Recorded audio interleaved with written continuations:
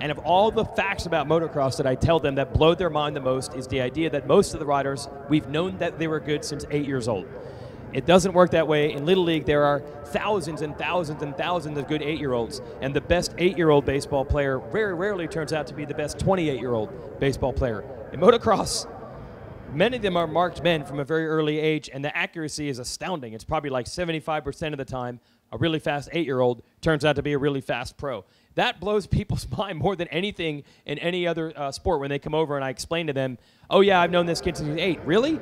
Yeah, because we knew he was good since he was 8, and we go to Loretta's and we see it happen. So absolutely, we got marked men here. Bell Helmet's Whole Shot Award on the line, and these are future stars. You can almost guarantee whoever is fast in this one is going to be a professional someday. Ryder D pulling out the early lead. And, of course, with that, oh, well, that was almost a clean start. It was turn 2 before we saw one go down. One went off the track, but we were looking at that saying clean start. And a few riders off the edge. You can see a little dust kicking up as these riders jockey for position. Man, a lot of hunger out here in this second moto. Casey Cochran, I see that Suzuki in there in 3rd, so he's in the hunt. Riders hopping, skipping through the 10 Commandments. Man, it is wet now and a lot more difficult to get through. Look at how muddy some of these riders are on their first trip through that section. Yeah, we had a pretty extensive water session and also maintenance section with dozers and skid steers and things on the track there a few moments ago. So a lot of work going down, some water, trying to, obviously grasp hold of the dry soils. And that's the, number 11 swapping out there. Looked like about 11th place there, but Dave Orland finishing 26th in Moto number 1 is going to have to find himself a way to work up through the pack again, as he may have taken himself out of a top 15 position right off the bat here. Let's see what's going on out of the Rocky Mountain Sweeper. Still position jockeying going on, Jason. I remember the first moto of this one, I was really interested to see Ryder D. Francesco's now one of the older riders in this class versus Daxton Bennick, who is starting to make the transition from 65s to 85s. Bennick hung with him pretty good for a long time in the first moto. He's younger. I talked to Bennick's dad. The goal isn't to win. The goal is to just kind of see where you measure up with the kids that have been on 85s for a couple years. Now, Bennick did end up crashing in that one and I think settled for 5th. Nick Romano, also been at this game for a while, got up to the number 2 spot. It was a Cowie 1-2. And how about that? That's exactly what we have early in Moto number 2. That's it. DeFrancesco, Romano, Bennick, 1, 2, and 3. Casey Cochran in the number 4 spot aboard the 66. Bose Plug is in the number 5 spot. Chance Hymas, the 83-6. Jordan Renfro in 7th. Ryder McNabb in 8th. Colin Allen in 9th. And Matty Jorgensen rounds out your top 10. And taking a look, there's Stave Orland actually was able to maintain a 15th place, so he must have been a little farther up in that top 10 than what I realized as we opened up this first lap of racing. Yeah, tough break for Stav Orland there, back to 15th after that fall. Meanwhile, we're tracking our leader. That is Ryder D. Francesco out of Bakersfield, California. Second in the class last year. That's why you get the number 2 plate. The way it works at Loretta's, if you finish in the top 10, you can run that single-digit number the next year. You can't select a single digit. You can only get it if you earn it. And in the mini-cycle classes, if anyone has a single-digit number, you know they're fast because that means they were in the top 10, but they were young enough to not age out of the class. Wow, look what's going on in second behind DeFrancesco right now. Romano maintaining the number 2 spot. Bennick appears to be very aggressive right now and possibly trying to force a pass as he pulls up side by side coming out of the waterworks for just a moment. Romano rises to the occasion, but I think he knows he's under fire right now. Yeah, absolutely. Bennick now looking for running room in 3rd place on the number 24. Oh, 2 riders are down at the 53. Oh, this battle for second continues to rage. Look at that. Daxton Bennick makes the pass. So Bennick, I don't know whether he was trying to catch Romano off guard in the early part of this race and just make that pass without him seeing him coming, but whatever it was, he found the speed, he found the line, and he went railing for it. And here he is up to the number 2 spot, and it almost looks like Bennick may be looking ahead right now to Ryder D to see just exactly where he is. Last time around, there was about a 4-second deficit between the 1st and 2nd place ride, more like 3.5. And look at this, they've only lost a second to Ryder D. And in reality, Bennick actually turned a faster line. He got around Romano up to second. He's 4.5 seconds behind. He turned a 2:05.8 and a 2:06.4. So we're looking at just a little over a half second faster than Ryder D. This could get kind of interesting. If Bennick's got this kind of speed, maybe he will be ready to set the challenge. Yeah, he is about a half a second quicker than DeFrancesco right now as Bennick in the number 2 spot. So he went a little faster while making the pass on Romano. So Bennick on the move right now. And we're moving too as we watch Ryder D through the 10 Commandments. Casey Cochran is 4th.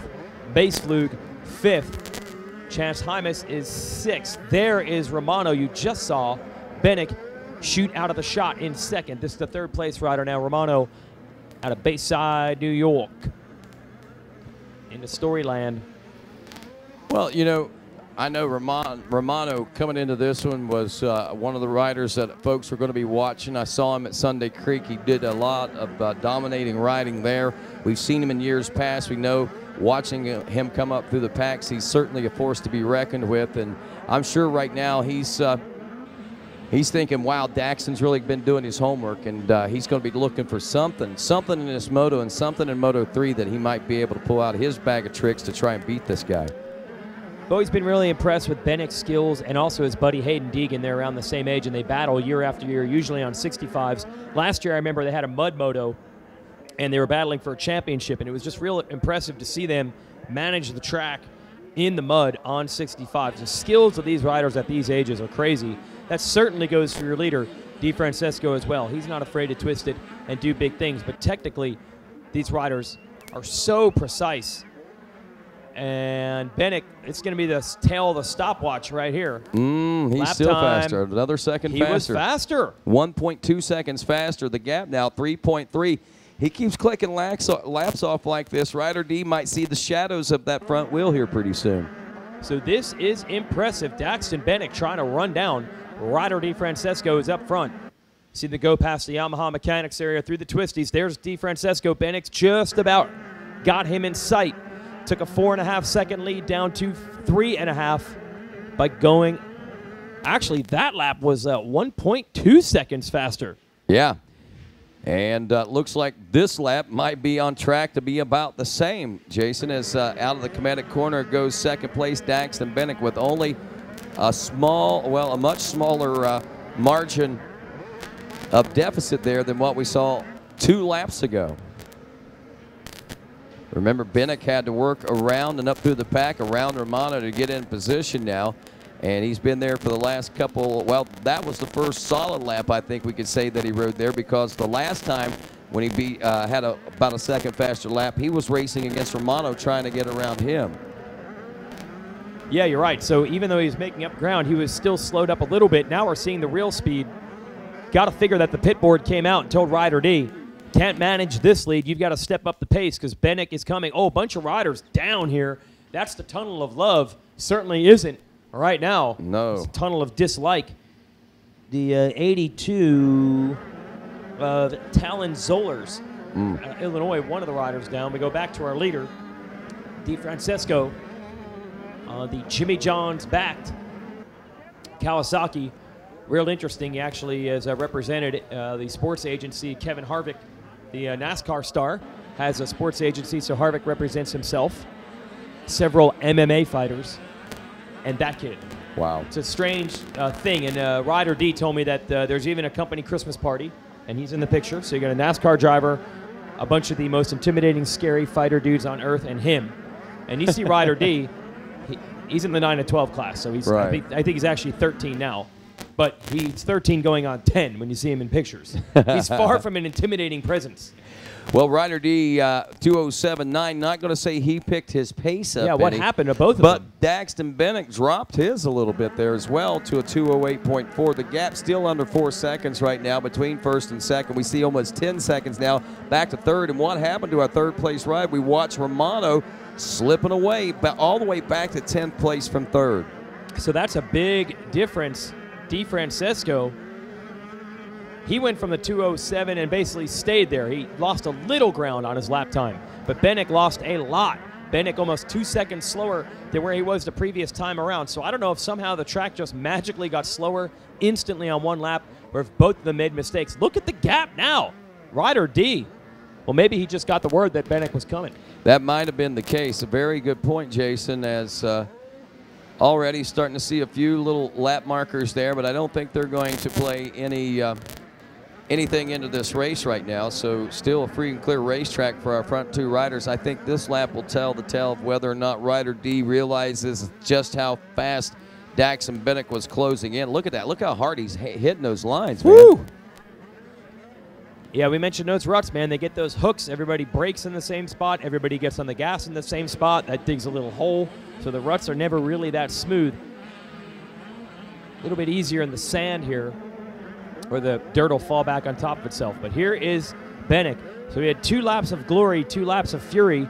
We closed in on Rider D. Now, oh, he took a look over his shoulder. We got a change back there in third. Chance Hymas is in a third place spot, and Romano, who was third, is now in 10th. So Romano must have gone down. He had a 2-minute 32-second lap time. Most of the leaders are running around the 2:10 mark. So Romano now, he's in big trouble. Had that podium position. It's Chance Hymas, fellow Kawasaki pilot, taking advantage. He's in third. Casey Cocker moving up into the number 4 spot. That was at the hands of that misfortune of Nick Romano as well. As we watch up front again, Rider D, a 2:07.8, 8-second lead, and there it is, 2:12. So a mistake made by Bennick, and 5+ seconds being lost on that lap of race. We talked about that 5-second. One little miscue would be 5 seconds, and that's basically, I believe, what happened to Daxton Bennick right there. Yeah, so suddenly the gap is huge. So Bennick, that was 2 laps where he can say, I feel like I can run with DeFrancesco's pace, but doing it consistently is a different story, and Rider D just grinding it out. For DeFrancesco, it's got to be nice to finally be the older guy in the class. I feel like it was several years here where he was nipping at the heels of some of the bigger, older riders. Now he's the one that gets to be the old man, so to speak, in the 9 to 12 class. It's a lot easier managing a race out front like this. So Bennick's okay. He didn't go down or anything like that, but no longer able to apply any pressure. It'll be interesting to see what Romano can do as far as trying to make up for that lost ground that he sustained there after lap number 5.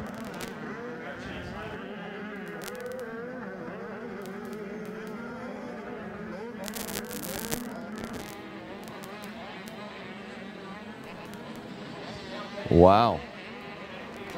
Yeah, it has. Momentum obviously getting slowed down quite a bit there for the 24. Oh, look at this. Up onto the Rocky Mountain. Hymas already trying to strike here as we head into the heart of this race course. He gets a nice run on the outside over the step up to the Kawasaki Camelback, and look at this side by side as they roll into the Thor sweeper turn. Who's going to come out on top of this one? Looks like it's going to be Hymas.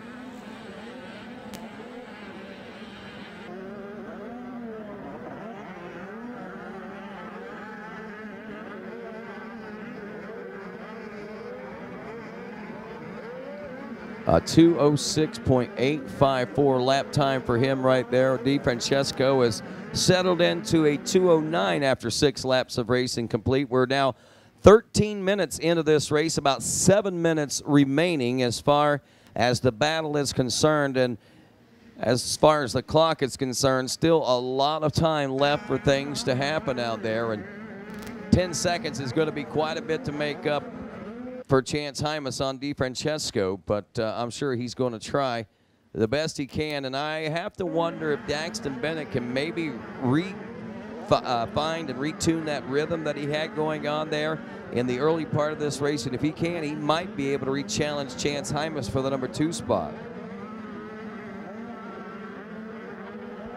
Looking at these Moto 1 results, DeFrancesco took the Moto 1 win. Nick Romano, who we saw drop from 3rd back to 10th, is now up to a number 7 position. He finished 2nd in Moto 1. The 64 of Ryder McNabb is now running in an 8th place position after a struggle of starts there. Preston Baseplug, the 94 KTM, He is running back in the 9th place position here in Moto number 2. He finished 4th in Moto 1. Daxton Bennick, he finished 5th in Moto 1. Currently running in the number 3 spot. So when you look at the tail of the tape, I think Ryder D has got the lead in points, obviously, with this, and could be quite a bit of a buffer zone going into Moto 3. DeFrancesco, 4 championships here at Loretta's. Did it twice on 50s, once on a 65, and last year won the 9 to 11 limited class on an 85. So would love to come out of this event with 2 championships this week and make it 6 for the career. Part of that Bakersfield, California crew. Bakersfield bunch, they call them. Tons of riders all around the same age came out of there. Jet Reynolds, Styles Robertson. Here is Ryder D working through lap traffic now. 2-lap card alert. Believe he'll be getting the 2-lap card next time he comes around as he heads around the Yamaha mechanics area now. It is well past high noon now, so it is the dog days of summer. Sun is out. We're still lucky we don't have the typical oppressive humidity, but it's warm, no doubt, so these guys are working for it. Next class should be a great one. We have a Schoolboy 125 Schoolboy coming up next. I haven't looked at the forecast myself, but when Mike Alessi left out of here, he shook my hand and said, "Randy, I'll see you later." And Randy? Yeah, no, he didn't really say that. But anyway, he said, "I'll see you later." He said, "Looks like it's going to get hot tomorrow. I think the temperature is going to be around 90, maybe a little hotter," is what he said. He says, "Enjoy the rest of the week. It's not going to be this nice." Mike Alessi, I'm like, I'm going to leave you, but I'm going to drop this knowledge on you first. I'm going to drop some knowledge on you before I leave. Okay. I'm headed to the podium, Rodney. All righty, we'll take it on home as Ryder D is headed that way himself. Lap number 7 in the history books now. And the white flag, I believe, may be getting ready to fly or already flying now as we look at our finish line flagger. Add 2-lap card alert, so maybe that's what's going to be coming up. We're going to wait until we see when Ryder D checks in here in about 20 seconds as he makes his way off the Rocky Mountain Sweeper and the Rocky Mountain itself and right into the heart of this race course as we pick up in the Thor Sweeper turn down low on the inside. As we said, a lot of riders utilizing that area of race course for the fast line today.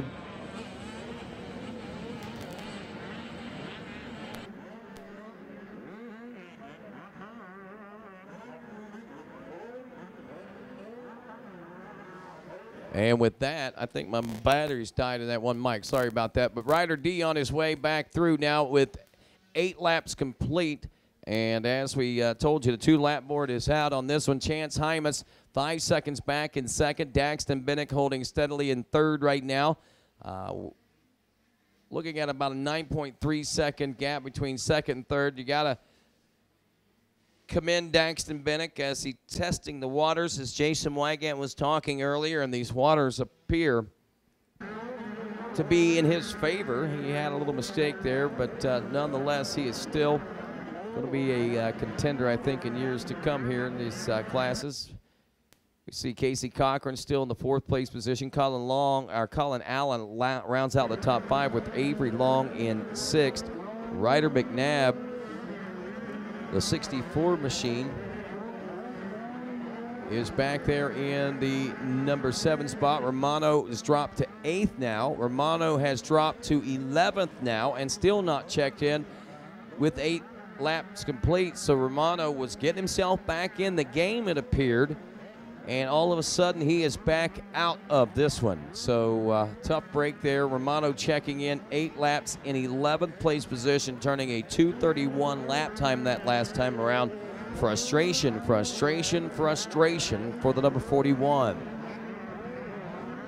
Ryder D, though, on the other hand, is putting it all together, and like poetry in motion, we've seen him out front virtually unpressured since the beginning of this race, and has just basically put some textbook lines together, hitting his marks out there, hitting those lines. We saw a few little, I wouldn't call them miscues, but saw the full effect of what this racetrack certainly brings to little Ryder D and the rest of this field out there as we hit the final turn for one more lap to go. White flag is out. DeFrancesco. Chance Hymas checking in the number 2 spot. And Daxton Bennick, as we said. There's some big gaps. If you look between second and third, there's almost 10 seconds. Between third and fourth, back to Cochran, 10 seconds. Another 9, almost 10 seconds back to the 5th place position as well.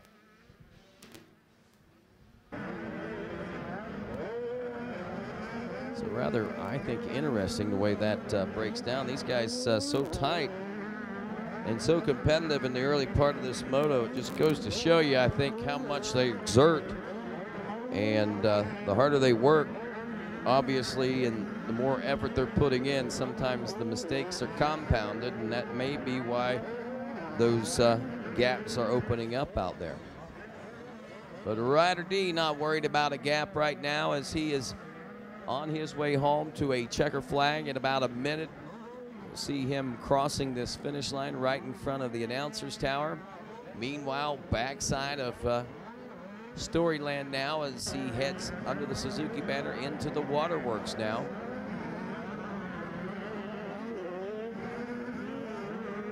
And like Jason Wygant said, 4 titles to his credit, working on 2 more here in 2018. And it's rides like this that make things like that come to fruition. And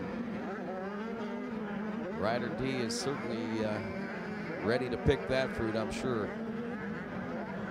Hymas, Bennick, Cochran, and Allen, your top 5 is what we'll expect to see as we wrap up this 85 9 to 12-year-old class. We see that Schoolboy 1, 12 to 17 BC will be coming up with a gate drop scheduled at 4:30 this afternoon.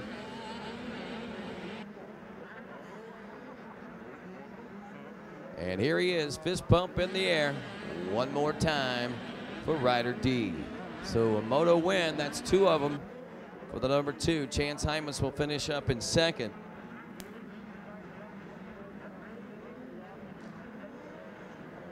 Third place to Daxton Bennick. Again, the tail of the tape for moto number 1. Hymas took a 7th place finish in moto 1, so he goes 7-2 into moto 3. Daxton Bennick, the 24 machine, looking at a 5-3. Casey Cochran, the 66 machine, looking at a 6-4.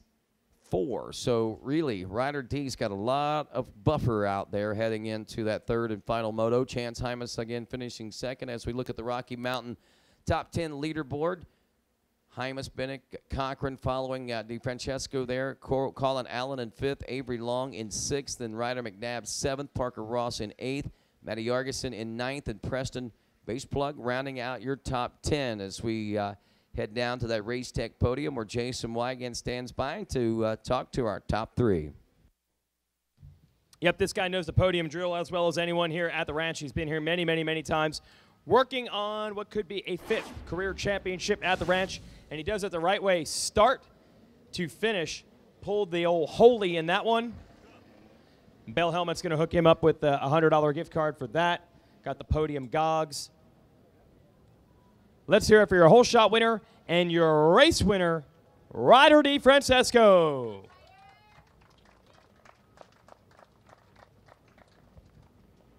Hey, Ryder D, there were about 2 laps there where Bennick was in second and actually closing up a little bit. Did you find out that was happening because then you really started to wheelie away, or did it just take you a few laps to get going? Whatever it was, you started to pull away after about 4 laps. Yeah, got up to the lead and really tried something different there. Kind of slow up a little bit and try to finesse my lines and just make them perfect. And I think like lap 4, I got that. So that's when I started pulling away, and my donut tires hooked up great off the start, and got off to this win. All right. Who do you want to thank, man? My mom, my dad, my mechanic, Jimmy Johns, Monster Energy, Pro Circuit Kawasaki, Jimmy Johns, Renthal, 60 Helmets, Scott Goggles, Alpine Stars, Troy Designs, Ethica, Razor, whoever forgot, thank you. All right, another moto win for Ryder D.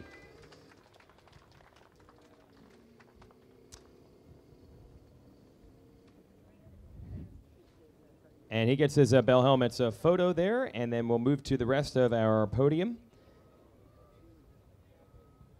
Looking for second. Let's bring our second place finisher on up. There he is. This is a hard-earned silver medal. Had to make a bunch of passes to get it. Still says Super Chunk on the butt patch. I'm surprised. He's not really, he might be Super. I don't know about Chunk anymore. Second place, let's hear it for Chance Hymas. All right, they're still going with Chunk. The nickname hasn't gone away. Nope. Are you still Super? Yeah. All right. Take me through that moto, man. You had to make some moves, had to make some passes. Well, I got to a good jump. My Dunlop tires were always hooking up. And when I got out, everyone just got out in front of me, so I came around mid-pack. And then I made 4 or 5 moves in the next 2 corners. And I just tried to go for first, but got second. It's all right, man. Who do you want to thank? My mom, my dad, everyone at Team Green Kawasaki, Monster Energy, Fly Racing, Scott, Alpine Star, Atlas, Pocatello Power Sports, Western Power Sports. Everyone I forgot, thank you. There it is, folks. Chance Hymas, second place. And we look for the bronze medalist. Taking third place on up.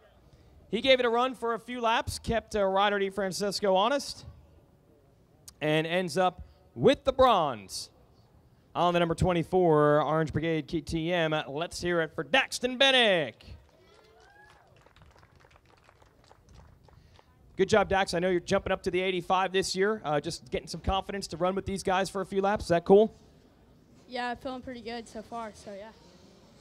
For a few laps, you were making a run. I don't know if you could see Ryder up ahead. Could you get him in your sights a little bit?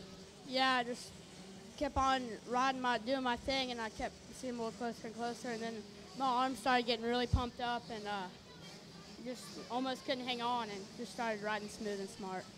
Yep, held on for a podium this time. Who do you want to thank for it?